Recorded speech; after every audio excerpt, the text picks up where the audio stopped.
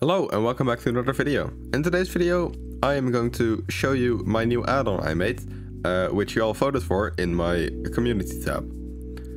So let's go ahead. We've just got this default scene here and we don't need anything else except for a new cube. So now if we go to edit preferences and we search for my name, we see this camera toolkit and it's enabled. That's great. Now we can press N. And under this camera toolkit, it will appear. You can see this is a really big add-on. I added a lot of features and the top part is basically just like the dust overlay, but it has some more features.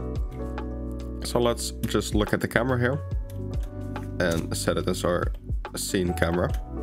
We can add an overlay, just like the dust overlay add-on, and it adds a plane exactly where the camera is.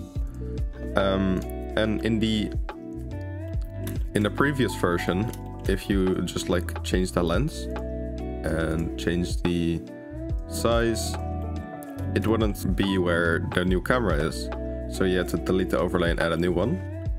But now, if we just change this again, you can just hit refresh and it will just refresh to the camera, which is really cool.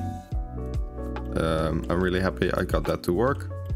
It might need some like cleaning up to do with the code, the refresh button, but for now it works. So there's no problem with that. Now we can set the material because the material isn't here yet. Now we have dust overlay add-on, and if we go into our cycles render, it's made for cycles by the way, so just so you know. It will still work in Eevee, but it's just made for cycles. So you can see this dust overlay. This is a bit much, so you can change the intensity to like 1 and it will kind of disappear. You can still see the smudges here, and that's like the effect I was going for with this add-on. So yeah, that's really cool. The overlay works. There were also some issues with, just go back to edit mode. There were some issues with if your Y resolution was higher than your X resolution, it wouldn't work, but now it does. And also if both were the same size, it wouldn't work, but now it does as well. So you can use this with any camera and any focal length. The focal length is here. It works in any focal length. It's just some math I did. And I'll show you later in this video how the math works for this, because it was really cool. Anyways, let's go over to the new functions. We have a focus point, which is really great. It just adds a focus point on the camera, the origin of the camera, and then like the angle of the camera. So now if we press G and double Z, it just moves forward. And you can add this focus point and it automatically like depth of fields focus to this one. So if we go back to cycles and go into the camera view, you can see nothing, because the focus point is just like behind the camera. If we add autofocus to this, some really cool things will happen. If we select a target, which will be our cube, it will autofocus to the cube. So the focus point will just like snap to the cube. And if we move the camera around, the focus point will move as well. So let's say autofocus. And why can't we see the cube right now? That's because we need to set our material. So yeah, that's why it didn't work.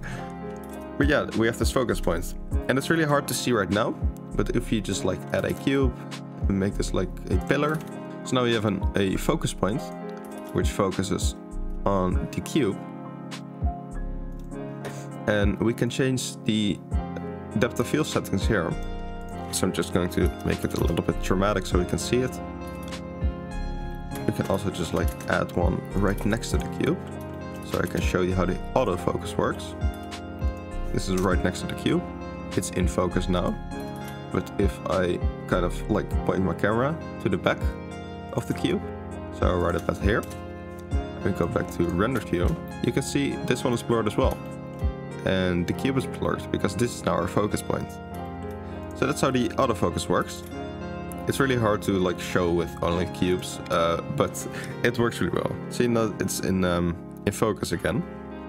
And this is really cool. The only thing that kind of sucks is that you have to have a target but I think most of you will have a target in mind as well. And otherwise you can just like disable the autofocus and just like grab this focus point and place it here. So yeah, that's really cool. You can delete the focus point right here and it will disappear. And we can delete the overlay as well. And there are no problems. Now there's no focus. So focus point.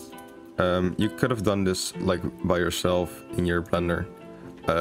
But having like an add-on for this makes it so much easier. So you don't have to like add an empty object and create the depth of field for it and get it in the right location. It just does it for you.